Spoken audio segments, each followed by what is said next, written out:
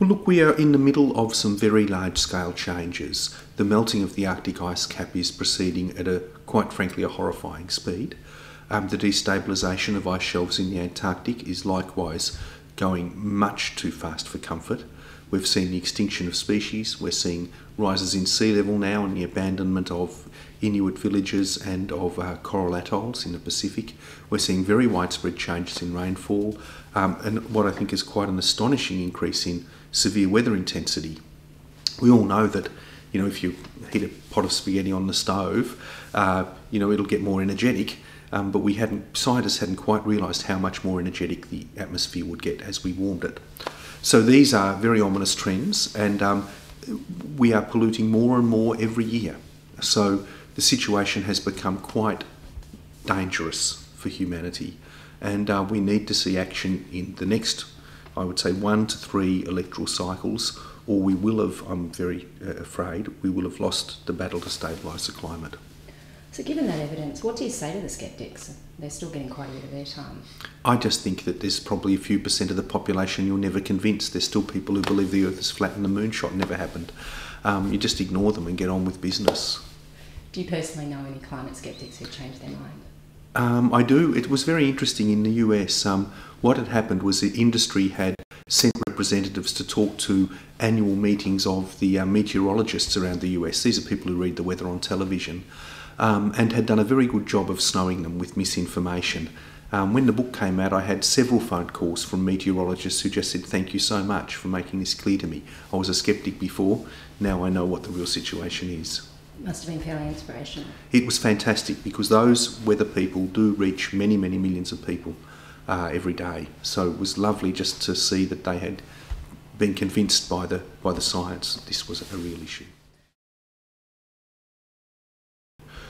Well, it's about rate of change, you see, and what's happening at the moment is a large amount of heat is being transferred into the oceans.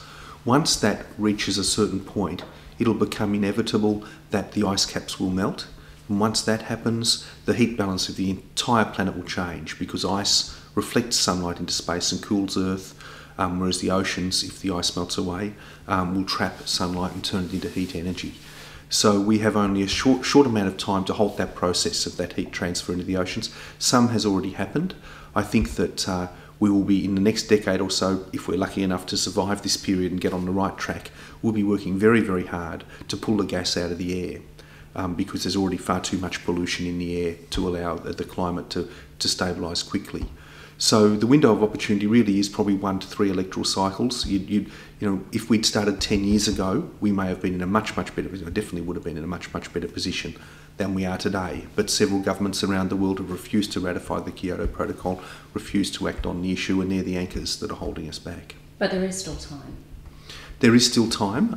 There's some damage is inevitable. I do believe there is time to avert a major catastrophe, but not a lot. What does a window of opportunity mean for the average Australian, do you think? The window of opportunity means that we still have a chance to leave our children a better future. If we don't act, we will be condemning them to live in a world where there's rapidly rising oceans, greater damage from extreme weather events, different disease patterns, different rainfall patterns, and all of that's going to add up to a very stressed society, both economically and politically. And of course, we are exporting 10,000 tonnes of uranium ore a year. Some of that's made into bombs. I can imagine where Australian coal and Australian uranium conspire to destabilise Earth's climate and leave us with a world full of the most dangerous weapons that humanity's ever devised. Do you think that there will be a debate about the length of the window of opportunity? I think it's too late for debate now. I think we simply need to get in and start fixing things. And the fixes are so simple. They're not going to cost anyone a great deal. We're simply going to have to start investing in new energy infrastructure. What we have to do is wrest control of the debate from the old dinosaur industries who want to keep on polluting and not to change. Well, look, I have my own particular views over what technologies might succeed or fail, but I don't believe they should dictate the debate. I think what we've got to do is simply get the polluter to pay, and then in a well-regulated free market, let the free market decide what the most effective ways of generating transport fuel and stationary electricity are. Very, very simple. Just put a carbon tax in place, let the free market and the investor work out what the most viable solutions are. Do you think Australia has a role to play in exporting cleaner energy solutions? Australia has an enormous role to play. We are richer in alternative energy than many other countries. In fact, I'd say we're almost uniquely blessed. We're sort of the Middle East of renewable sources of energy. We've got the world's best geothermal provinces, the world's best top 2 or 3 wind provinces. We've got a huge amount of sunlight, of course, and some fantastic technology in that area. Solar thermal, solar hot water, photovoltaics. We're doing very well in all of those. We have a 40% of the world's uranium. We are so wealthy in all of these resources, and of course a lot of natural gas. So for low emissions sources of energy, we're incredibly well off.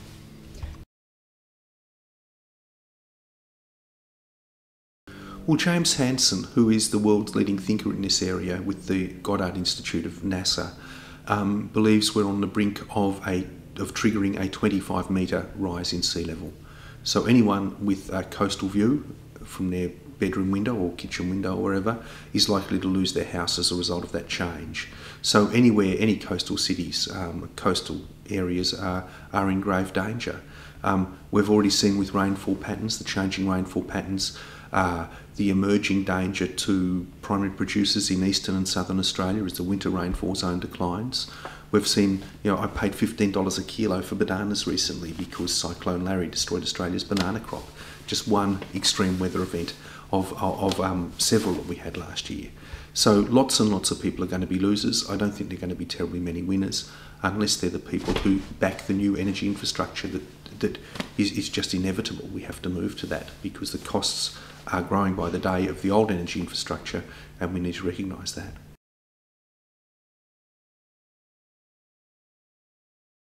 It's a very overwhelmingly large task, but the solutions are quite simple. Carbon tax is the way forward. If we raise $1 billion taxing the polluters, we give $1 billion back as an income tax break to all Australians. No one has anything to fear from that. It's simply making the polluter pay. Very straightforward process, and something that would make an enormous difference. Most Australians wouldn't register the sort of shift in their, or any impact from that in their lifestyles. I think powerlessness is a problem for people. It seems like a very big issue, and I just keep reminding myself that people have changed the world before. That my great hero William Wilberforce, who was the abolitionist, got rid of slavery in Britain. He lived in a world where, I guess, there was whole colonies that only existed because of slavery, and where there was shippers and bankers and the ruling class getting richer by the year on the back of a very iniquitous institution. And the average man in the street would never have given slavery a thought, and Parliament was so corrupt that it could never move to abolish slavery. And yet, despite all of that, just by force of his leadership and the moral argument that he put forward, we've inherited a world without slavery from Wilberforce. And we know that his moral argument, his moral equation was that it is absolutely wrong to degrade some individuals to enrich others. That's why slavery is wrong. And today we know that it's absolutely wrong to degrade our children's future to enrich ourselves. It's the same moral equation. It's a very, very powerful one, and it should move people to act. Australia is without doubt the most backward nation on the planet in terms of addressing this issue. Even the US, which has been a slumbering giant up till now, is starting to awake to this issue. The quality of the debate in Australia is appallingly bad. There is no political leadership from either party, and industry is too timid to come forward and state what they know to be the case. So I'm finding it really difficult here in comparison with the rest of the world. I think Australians, by exerting moral leadership, can make a really big difference. Of course, the little bit we contribute by buying a solar hot water system or a hybrid fuel car, whatever, is a small bit in the global picture. But what we're saying to the manufacturers when we do that, and to politicians when we take that message on, is that we're willing to change to leave our children a better future. And the question that we should ask our manufacturers and our political leaders is, what are you willing to do to ensure the same thing? I think that WWF is doing a great thing launching this new campaign because, community leadership is just so critically important, and to start building that community leadership is the key to success. We are on the brink of change, I think, in Australia. We're on the brink of getting a better debate and seeing some action. But that will only come about by committed individuals living their life as testimony to what needs to be done.